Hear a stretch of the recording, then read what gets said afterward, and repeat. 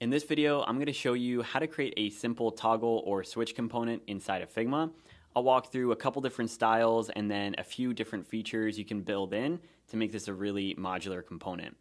I'd also recommend checking out the Design Systems Surf website if you haven't. It's not a sponsor, but they have these free blueprints available that break down the anatomy and different best practices, so I'll throw a link down below as well. So taking a look at our working file, basically the way I've set this up is we have our toggle switch component, we have an item where we can set a label, and then we just have a simple list which groups those together. Inside the toggle switch, I have those three different styles. Of course, you can add as many as you want, but inside we have a couple things going on. So at the top, we've got those styles we can control. We have the state, which I've just mapped to another toggle. And then I also have an indicator, so you have some other visual differentiator for accessibility, so you're not relying on color alone. And then I also threw in a label outside if you want a really compact way to describe what that setting is. Obviously, you wouldn't necessarily pair that with a full toggle item like this, but just in case you want to know how, we'll put that in there as well. So jumping into the component, let's just grab a simple rectangle. And I'm going to make this 48 wide by about 24 tall. We can duplicate that and just change the color to something different. And I'm going to scale this down to 20 by 20. And a general rule of thumb is that you'd want the top and bottom radius to match the left radius. In this case, it's on the left when it's off, and then we'll put it to the right when it's on. So I just want to make sure that's consistent. If you're just going with a simple box design, you could leave this. We're going to start with our box design, and then we'll add the rounded and then that skinny. So for the outer radius, we're going to set this to 6 pixels. And a good practice is that your outer radius minus the distance equals your inner radius. So because we have this 2 away and we have 6 pixels on the outside, we would set this to 4. That just gives a really nice polished look for your corners. Next, we'll add our indicator. This is going to be a simple rectangle, about 2 by 6 pixels wide. I'm just going to rotate that and center it. And I'm going to put this at 999, just max out the radius. And then we will duplicate that and group those into something called indicator. You'll see why we have a copy in a second, but then the last thing to do is just add that label.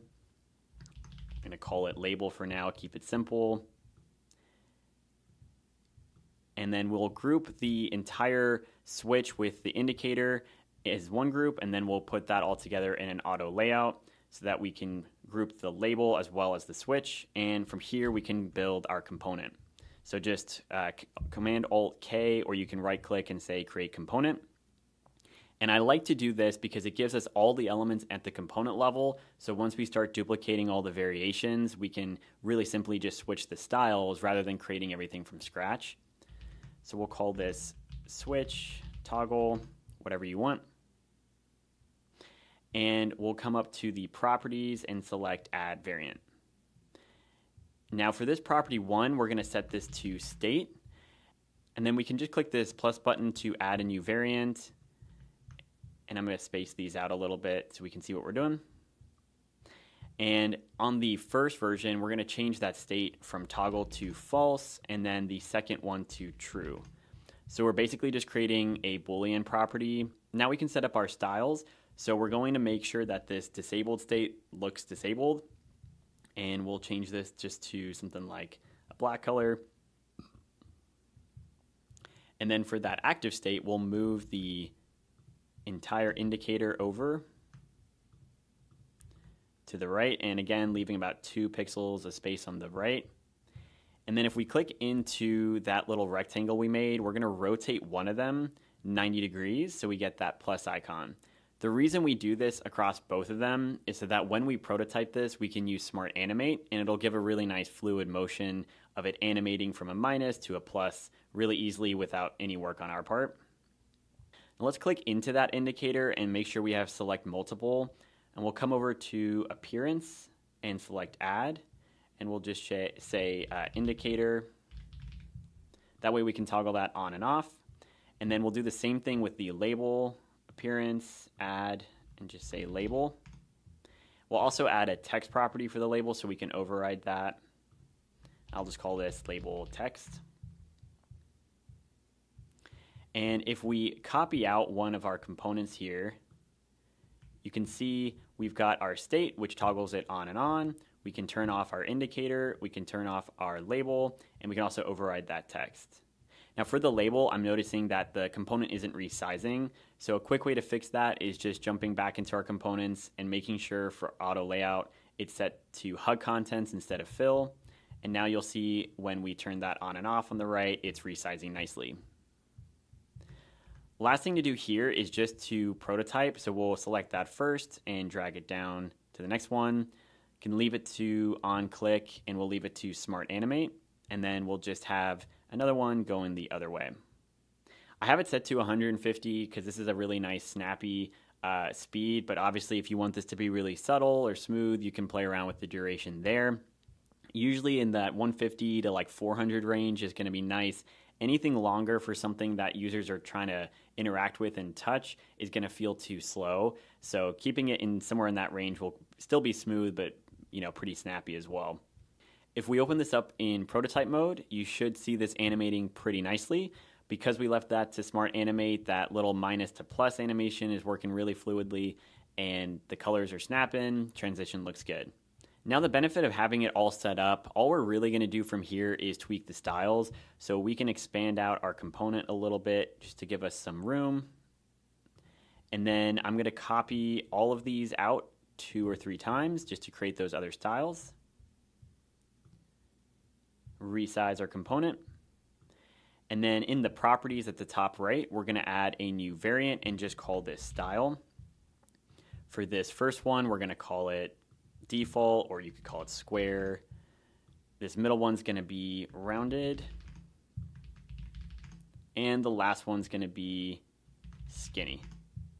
Then I'll just style these in the middle by changing that corner radius. So for both of these, I'm pretty much just going to max out the radius to something like 999. And then for the skinny, we just want that background to be shorter than the actual switch itself. So something like 15 or 16 pixels tall, and then we can make it like 40 pixels wide. And that just gives it a nice kind of hovering state. And then for the track slider one, I'm going to make this height of the background a little shorter than the actual indicator. So like 16 pixels tall, and we'll go with 40 pixels wide. And I might just round that out to be more circular. Same with the indicator. I'll probably max that out. It just looks a little cleaner. And then I want to make sure that all of our states are working correctly. So basically just select all of the bottom variants and make sure state is set to true and all the top variants are set to false. If you want to have it actually be a drop-down, instead of saying false and true, you could just type in what you want the active state to be. So you could say unselected, selected. If you're going to be adding other states like focused, pressed, and hover, then you would want that to be a drop-down. But since we're going for a really simple setup, you can use a Boolean property to just be on and off. And let's jump into the demo just to make sure everything's working. So we've got our state on and off. We can change those styles. We can turn off the indicator, and we've got our label with the text override property. That's looking good. Now we can go ahead and set up the list container, and this goes even faster. You can just drag out a version, and we're going to turn off the label in this case, and we're going to move the label to be on the left. And then you can just group that in an auto layout and turn that into a component. We'll call this toggle item. For this one, I like to start with about 200 pixels wide. We're going to use a fixed width because when we create the group, we'll set that to fill. And make sure that your label is set to fill as well. And we're going to set that to truncate. So you can come over to typography on the right and then come down to truncate text and just make sure that's on as well. I'm going to add 8 pixels of padding between that. And just to quickly test, you should see as you scale down the item that the closer you get with that 8 pixels padding, the label will just start to truncate. This is also a great place to add your minimum and maximum widths. So if you don't want it to be less than 100 pixels, you could, with that item selected, come over to the width, just drop that down and select add minimum width and set that to 100.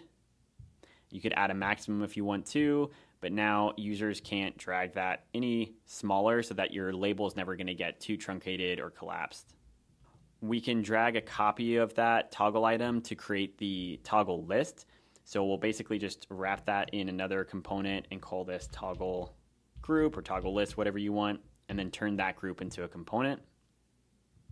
You can hit enter and then Command D just to duplicate that out. We'll hit Command A to select all of those, then Command R, and we can select current name and then number.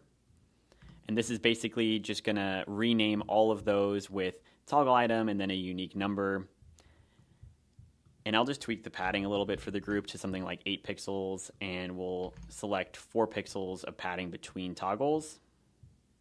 And that's basically the list and the group set up really quickly. Another thing you could do is just surface some of those nested properties. So if you click on toggle item under add property, you could click nested instances and just turn on switch. And then same thing for the toggle list, just select add property, nested instances, and you could turn on all of those items so that if you wanted to be able to control it at the top level, you can without having to click in. So if we drag out a toggle list here, you'll see all 5 of those options. We can turn indicators off, all of that in one place. Pretty much all the work we have to do for our toggles. If you want to learn how to set something up like this, where users are actually clicking on a switch and it's affecting the design, like switching from light to dark mode, the key is to design all of your elements with variables and then make sure that you have a light and a dark mode set up. So I have an accent color, I have some background, container colors, all of that's all configured in this simple little library file. This is all going to be included in the template. If you need to reference it just to figure it out, you can definitely copy any of these values. I did not spend too much time or really check contrast too much, but essentially what you would do is have one color shade for the background, the container, the toggles, all of that, and then another shade for dark. And once you have that all set up correctly, on your frame, you'll see that new drop down to set that mode, so we can toggle that there. And all I really have set up is a simple prototype so that when the user clicks on this switch, it's going to go to the dark mode. It's going to set that state to on. And when they click on it again, it's going to reset that back to the first frame. So that's everything you need to know in creating a toggle component in Figma. I'll link the working file down below so you can duplicate this out and feel free to use it. If it was helpful, be sure to like and subscribe, and I'll see you in the next one. Thanks.